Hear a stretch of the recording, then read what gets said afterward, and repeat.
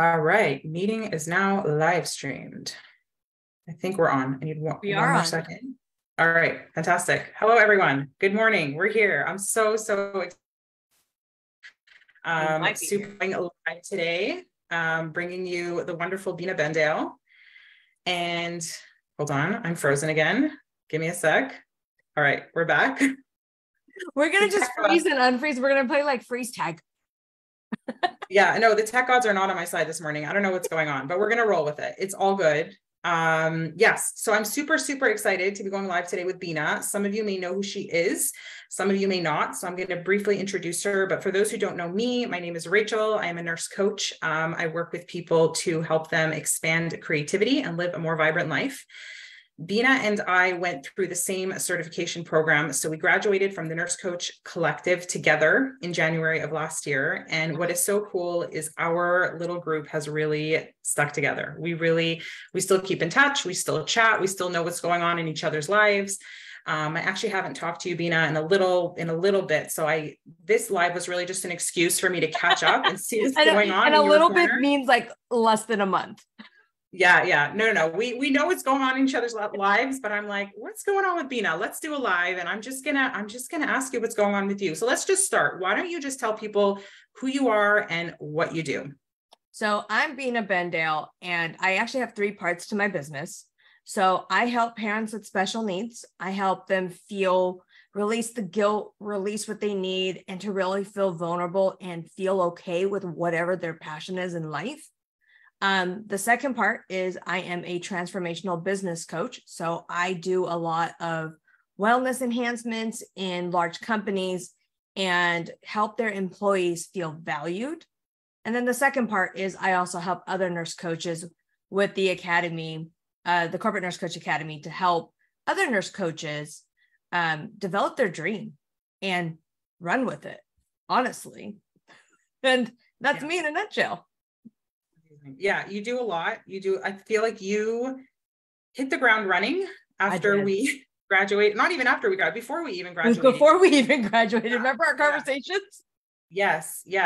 You're a busy lady. And one of the things I admire the most about you is the messy action piece. And that's something that I learned from you is like, when I was launching my program and I was shitting my pants and I was scared and I was nervous, and you were just like, just do it, Rachel, just do it. You're one of the people that got me to go live on Facebook. You were like, just go live on Facebook, just whip out your phone. And I'm like, okay. I remember that day, and look at where you are now. Yes. Now you go live all the time.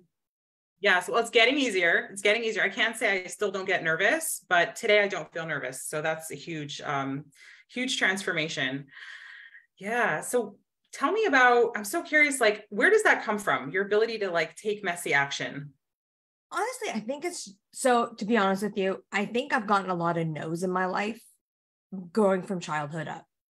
So I think for me, like, especially after Rohan was born, I went through very, very bad postpartum depression first, and then having a child with medical needs, having a child with special needs, being at bedside. I think something kind of changed in me where I just finally got to a point where I just don't give a fuck. Like, I just don't care, because I've seen when you see your child possibly dying or in a situation, or they come in with, no airway or any of that. Or like when you have the stigma of society saying, don't say anything, he'll be fine. Don't worry about it. Keep your problems in your house. I felt very isolated. And I think from bedside, even, like, I started my voice became stronger and stronger and stronger. So 5 years ago, even now, 7 years ago, Rohan was about 3. I really was like, I want to build a platform to help other people, one, gain their own confidence, love them for who they are, but say fuck you to everybody else in a healthy way, right? And as I kept going and growing as a more confident bedside nurse, and that nature came out, I more and more realized that I was meant to do more. Like people kept gravitating towards me. Even like at bedside, I met some really high end, well-known people, and everyone's like, you should not be here. Like you are meant to do something else, but I couldn't figure it out. How? Like, you know, everyone always says like, how do you do this? And that question came with me for 5 years and I could not figure it out until I found the Nurse Coach Collective. Once the Nurse Coach Collective came in, and I tell everyone this, I was on the phone with Nisha, and to this day, that was probably the most, like, it just built my foundation solid, because I was like, this is what I can do. This is an option I have. I can leave bedside and really make what I want to have, like be a reality. And I think that's what really solidified it. So I think it's just, I've always known for the past, like a lot of people now are still in that process of where I was 5 years ago or 6 years ago. So now I have the full solid foundation of like, I already know what I wanted to do. Now it's just going out there and creating it. But it didn't just come like the success that everyone thinks. It's like, oh, she went from June to March and got this deal, and from just snap March, your fingers. then March to September, she's 6 figures, you know. And it's like, it wasn't like that. And I want people to realize that it took a lot of work. I think that for me, I figured out the missing piece, which was this coaching container. Yeah. Meeting the collective, meeting everyone in our group that was like, saw me through, and you guys, there's a lot of personal stuff that came out with that, saw me through that real hard time. And then I just said, you know what? I'm an atomic bomb. Just go. What's the worst going to happen? They say no. There's so much I want to say, but first of all, Nisha also did my application call. So she also did mine. And I remember that moment when I said to her, I've always dreamed of starting a podcast. And she was like, girl, you're in the right place. Like she was so nonchalant about it. And usually when I say that to people, it's like, oh, okay. But she was just like, no, like you have dreams, go for them. And it was like such a revelation to me that you could want something so badly and feel like you're all alone. And how is this ever going to click into place? And how is this ever going to work? And then it was, for me, coaching was the missing link. It was like, it blew everything open. Yeah. I also want to comment on your journey with a child with special needs and how challenging that must have been. And also just, it's so amazing because people can go through experiences like that and it could crush them, it could destroy them. But for you, it was almost like your moment of just like rising. It was like, it shook you awake, and it was like, it made you not care. You're like, this is what matters. Like, I want to be here for this kid. And it must've been so challenging and so difficult. And it's just very, very inspiring to see how that was almost like your turning point, and it changed everything. So it's amazing. And it did. Amazing. And, you know, I always tell everyone he's my reason. We don't know why he is the way he is, right? Because there's nothing, like genetically, nothing's wrong. I got tested, my husband got tested, my mom, my sister, my brother. I mean, you name anyone in our immediate family, everyone got tested. Nothing came up. So it's that 1 in a million of who he is to be where he is, right? But he also is here for a purpose. But he also created my purpose. And I think that's what the biggest difference is that when you go from being that rock bottom, possibly losing a child, I even came up, I'm going to publicly say this even now, first time. I even thought about taking my own life several times, right? And it was rough. And when you're hitting that rock bottom, and I tell everyone this because my husband's my rock. Like, if I don't have my husband in my life, like I would not be here where I'm at today because of him, because he and not even supportive. It's just, he helped me get back to that level of like, all right, let's just get up. Let's get out of bed. Let's do this, reminded me of what life was on. Because I don't think if I had him, I don't even think I'd be here right now, to be honest. And I think that's like the biggest thing is like when you hit that rock bottom, that's when you grow the most. I knew something had to change. I knew the codependencies with my family, with certain things had to change. And that oh, that 16-year-old Bina. Oh, well, there's Bina acting like Bina. It's like, no, look at me for who I am today. Look at me for what I am now, not for who I was. We all made fucking mistakes. Dude, come on. We were 16, we're 14. If I had to make it, what 14, 15-year-old did not disappoint their parents? Please let me know who that kid is. I'll give you a big shout out. Yeah. You know, Yeah. I mean, like, that's what I'm saying. Like, that's where it's just, but when people hold on to that, it really does affect you when you're older. Yeah. And that's one of the most powerful things about coaching is, I think, taking those rock bottom experiences, taking those challenges and turning them into gold. That was your gateway to expansion. That was your gateway to a different kind of life, was those rock bottom moments, those moments of not wanting to go on, those moments of wanting to give up. And that's what's so empowering about coaching, is that we're able to reach out to people and tell them, like, yes, I know it sucks. Yes, I know it hurts, but every single person on this planet has been there. And there is a way to walk through this. There's a way to live a better life. There's a way to, instead of running away from your dreams or shoving them into a box, there is a way to accomplish them. There's a way to accomplish your dreams and your goals. It's one step at a time. And I tell people, even in the academy, I tell everybody, this is not a sprint. Like, this is a marathon.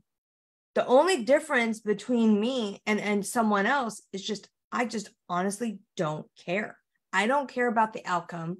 I don't care about the money. I don't care about what is going to happen, because I stay so present with what's going on today.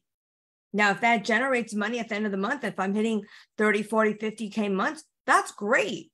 But guess what? That goes right back to the business. Like, it's not coming to me. Right. Like, you know, it's like, it's on a different level where people think that they're successful when they're making these high level money or high level months. But in reality, for me, again, I've said this before, if I made a difference to just one person by coaching, I am fully successful. Yeah. It's about the impact. It's the impact. Yeah. When your passion is there, when your true impact is there, your income will come, because people are going to gravitate towards you. It's that exchange. It's that energy exchange, right? I am going to give you me, not the fake Bina, me today, who I'm sitting from you, not the real one, the same one that's on social media, the same that's with her husband, the same that's with her kids, the same that's with her sister, brother, whatever it is. I'm not changing who I am just because I'm coaching you. And that's when people are like, yeah, okay, you're real. You're not fake. All right. Then you ask them, like, oh, can you give me, they'll be like, yeah, I want to work with you. Yeah, I think that is your superpower, is the not caring. And I'm so curious about this, because this is something I delve into very deeply. So a lot of my coaching revolves around self-expression and finding your voice. And this is something that I have struggled with probably my entire life. And it's something I still struggle with, if I'm being transparent. It's something that it's an ongoing journey, is learning how to express myself, learning how to not worry about what people are going to think, particularly family or community or my religious community comes up a lot for me. Yeah. So that's like a real area of growth for me, and something that I really love to walk people through is like, let's get you from this place of fear and staying small. Let's expand, let's open up, let's be our true selves, let's show people who we are. So I'm so curious, like, for you, and because you exude this, like, oh, I'm this is who I am. Were you always like that, or was there a time in your life where you were paralyzed with fear about what people think? I was bullied basically my entire life. I was bullied from 3rd grade all the way up to like probably middle school. And then in high school, and it's funny because my core people from middle school, high school, we still connect to this day. But that confidence was not there when I was growing up. And I actually attempted suicide when I was 16 years old. I was hospitalized for like 2 weeks, 2.5 weeks. And that whole revelation was where it kind of went in with, I wasn't dressed properly. I didn't have the nicest clothes, or I had glasses, or I didn't know how to interact with boys, or whatever the situation was, right? I wasn't the cool kid doing whatever it was on that. And I always felt insecure because I always had really big curly hair, or it was frizzy and it was this, or I didn't develop, my boobs weren't big enough compared to my friends, or wasn't here, I wasn't flexible, or, you know, it really hit me to the core. But I also do believe a lot of that does come from how it, and I'm not saying my family, I love my family to death, but there was a lot of tension in the house where I was the middle child. Whereas when I was growing up, my sister had cousins her age, my brother had cousins his age. They were girls, they were boys. I was kind of just left in the middle with really no cousin support. I love them all to death now, but it was real hard because I wasn't old enough to be with the girls, but I wasn't boy enough to be with the boys. And I'd always remember hanging out with the adults for the longest time. And then it really does affect your self-esteem. It really does affect who you are, because then when you don't feel like that sense of belonging, that's going to come in, you know, to how you are at school, right? Because it's like you don't have that sense of belonging. And that was a huge challenge for me for many, many, many years. And finally, after high school, when I joined a sorority, finally felt like I was, you know, part of something. And even doing that was a challenge. My mom's like, no, you can't do this, blah, blah, blah, blah, blah. Like, it was always a struggle. I always had that struggle with like, don't do this. You don't know what you're doing. It's kind of like, no, I do. When I moved out, I went to USF for my master's, working full-time at the Veterans Hospital. And I lived in Fremont, which is, if anyone knows, it's like about 45 minutes, an hour into the city, 45 minutes to work. And when there's traffic, I'm in traffic for 3 hours a day, just going back from work to Fremont, to this, to commuting, to that. And when I decided to break free and say, you know what, I'm going to live on my own. I need to live on my own because 1, I make enough money. 2, I'm doing my master's and there's just no 40 hours a week plus master's. It's a lot. And the commute had to go. And my mom didn't talk to me for like 6 months. My entire family didn't talk to me because I was going against the social norm of you're not married, so you can't leave the house. Wow. So it does kick you to the core. Yeah. And it does kick your ass every single time. But that's when I decided that if my own inner circle doesn't give 2 shits of what I'm doing or not being supportive, then you know what? I need to do this for myself. Yeah. I don't care. And this is why I tell people, I honestly really don't care. You can like me. Wonderful. I'll be your best friend. I'll be your biggest cheerleader. I'll be your biggest inspiration. I will help you out. But if you don't like me, I still am not going to care. I'm still going to help you. If you fall down, I'm still going to put you up because I've been there. Yeah. I love this. Fair. Yeah. And it's just that fairness is just not there. Yeah. And I love this story because I think people often look at confident people and assume they were always that way. And I knew some parts of your story, but I didn't know all those details. And when you put them all together, it's like, you're like, no, I wasn't just not confident. Like I was bullied. Like it was so bad that I attempted suicide. Like I was so low, like you just, and then like, till you found your acceptance, till you found your group, till you found people who loved you unconditionally and slowly built back this person who, when anyone who meets you will say, oh yeah, Bina, she's so confident, like that. You just exude confidence, but it was not always that way. No. It's a muscle that you can flex. It's something that you can grow. It's something that you can get better at.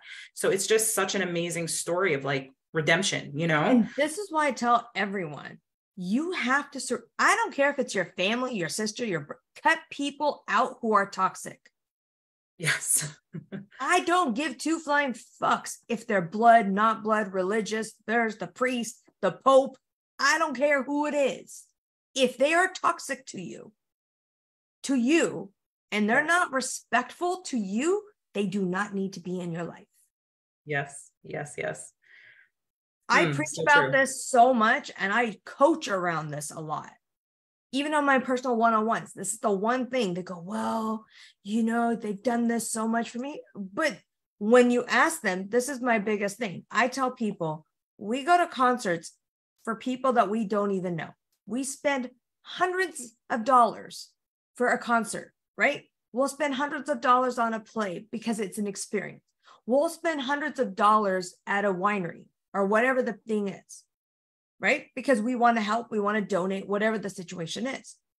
Your closest people should want to invest in you. Your closest people should be paying you for at least a session or 2 sessions to get you off your ground because they want to believe in you. You That's know, a really good point. coaching call with me, he paid me. Yeah. I mean, it wasn't to our same account, but you know. But that exchange of energy, I never thought of it that way. And it's like, people are afraid to ask their relatives or their friends for money because it's like, but it's like, you're serving them. You're and serving also them. if they're in your circle, they should be supporting you and helping you get your practice off the ground. So I love that. Because I love it's that. why. And if they go, oh, well, I don't need this, then can you refer me to somebody that can? Right. Can you at least, if you can't give that to me, can you at least just do can you help me in other ways? Right. Because you go to work and you do it. Right. Right. Would you help someone else? Like, and I tell this people, like, you always want to act the way you truly want to be treated. I am the big thing about local markets, going to farmer markets, going whatever it is, because they're the ones that are hustling. They're the ones that are trying to get there. But if I don't help them, what makes you think any of them is going to help me? Right. Right. You go to the Chamber of Commerce. Everyone's like, oh, go to the Chamber of Commerce. I don't give 2 flying shits for that because 2 reasons. I don't know any of them. Right. Right. How are they going to know who I am if I'm not present and going out there, giving them, calling them, saying hi, exchanging numbers, saying hi to my neighbors? Like, it starts so small. And that's why a lot of people are like, oh, I got to do this on social media. I got to do this. None of my B2B business came on social media. I want people to remember, I became 6 figures, not on social media.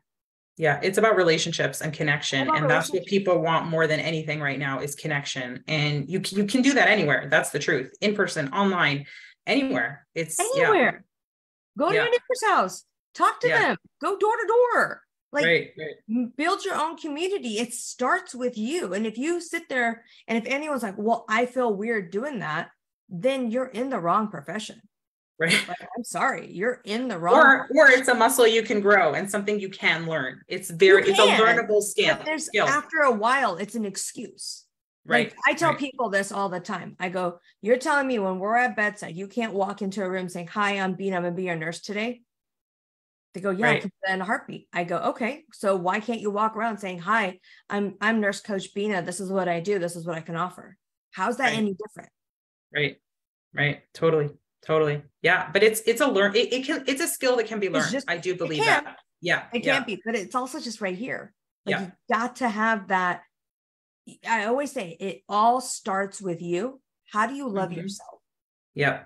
How do you perceive yourself? But also knowing that, and again, we say this in the collective all the time, do not get attached to the outcomes. Right. The minute you let go of getting unattached to the outcomes, okay, they say no, or they say, get out of my face. Okay. Right. It's about not caring. And it goes together, being able to not care about the outcome and then being able to just put yourself out there confidently and connect with people and just show them what your medicine is and help them, because what we have is medicine. And that's the thing, right? We're the trailblazers in this thing. People now, I mean, when we graduated, right, there was maybe 7,000 of us nurse coaches. 700, or maybe less. Yeah. Not a lot. Yeah. There wasn't a lot, There's right? a few thousand now. Yeah. Several thousand. Now there's like a couple of, like, I think it's over 10,000, because now with the collective and the other programs, programs out there. So it's like, all it takes is for you to believe. And I say this to anyone who's listening, believe in yourself, find your own confidence in your voice, but find it with your passion. Right. Because how you are is how you are. Don't change you just because social media is saying to change it. Right. Yeah. And that's even like with you, and you're saying like, oh, I have my voice, and with your religious community and stuff. This has nothing to do with that. You are being a higher being. If anything, they should respect you more. Because Oh, and they do. It's all up here. It's all in my head. It's not like anyone's criticizing me or saying anything. It's totally, that's the other lesson that I've learned through all of that, is that a lot of this negative self-talk that we perceive people are saying about us is here. It's us saying it to ourselves and then projecting it on our community, on our family, and saying, oh, they don't support me. And sometimes it's true. Sometimes you really are not being supported, or people are actually being criticized. But very often it's us just internalizing that and criticizing ourselves. And so to me, that was like a huge revelation, because once I realized that, it's like, oh, if the voices are coming from me, then I can work with them, right? Like I can talk myself down, you know? But that's the thing. It's when we do that negative self-talk to ourselves, that is our number one poison. Yeah. That is our own poison. Yeah. That is our own poison. I do this still to this day, where I sit there and I'll have a lot of stuff that I think I resolved. I'll come in, especially from my childhood, coming back. Then there's days where I'm like, a lot of people are like, oh, you don't feel like that no more. No, I do still feel like that some days. But the difference is that I have learned to take that power, that negativity, put it into my pit of my gut and say, you know what? I'm using that as fuel. Yes. Yes. I'm not going to use this as an excuse. I'm using this as a fuel to remind me not to go back there. I don't want to be broken again. And I say this lovingly. Like I was very, very severely postpartum after Rohan, like severe. And I don't want to go back, but does that still haunt me? 100%. Does that still mess with my head sometimes? Absolutely. There are days where I want to let people know. There are days I wake up and I have to check myself with like, okay, am I good today? And my husband's like, you're good. You're good. And then just knowing that, and he sees signs that comes in and he'll be like, you know what? We got to get out of that. We got to get out. We got to do a change in scenario. We got to do X, Y, and Z. Let's go for a walk. Yeah. Because that's the support that you need. Yeah. It doesn't go away. I don't know, maybe there are people for whom it goes away, but it generally doesn't go away. And a lot of it is learning how to cope with it.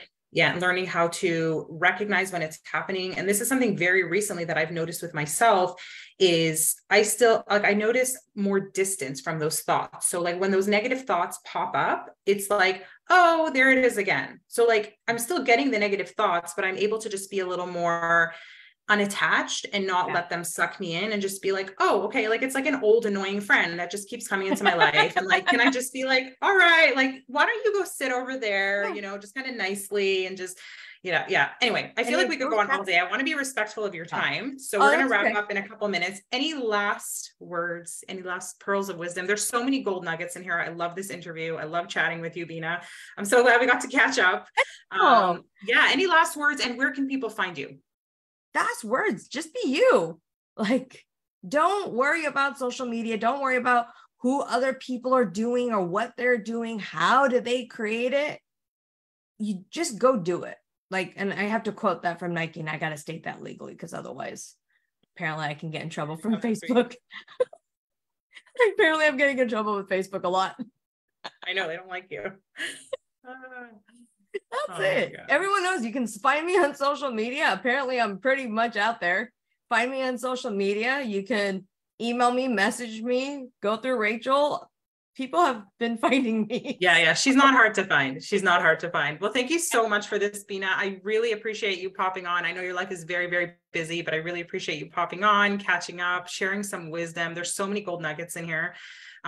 Yes. And I'm just going to put one last message out there. I am launching my workshop in a week and a half. If anybody has been eyeing it, I literally have like one spot left. So if you're really desperate to join, just let me know. It's going to be amazing. I have such an awesome group of nurses joining. Like every time I run this workshop, I'm just amazed at the nurses that come into my world. So, and you've had people do repeat. Yes. You've had repeats, people that have been doing it repeat. Like they've done one. Nurses who are like publishing now and putting out articles and publishing their poetry. And we have all sorts of incredible, exciting things going on. It's a super fun space for anyone who is looking to write and be more creative. So just hit me up. That is also finding your voice.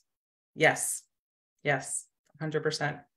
All right. Thank you everyone for watching. I will catch you next time, and peace. Have a wonderful weekend. TGIF. Thank you guys. Bye.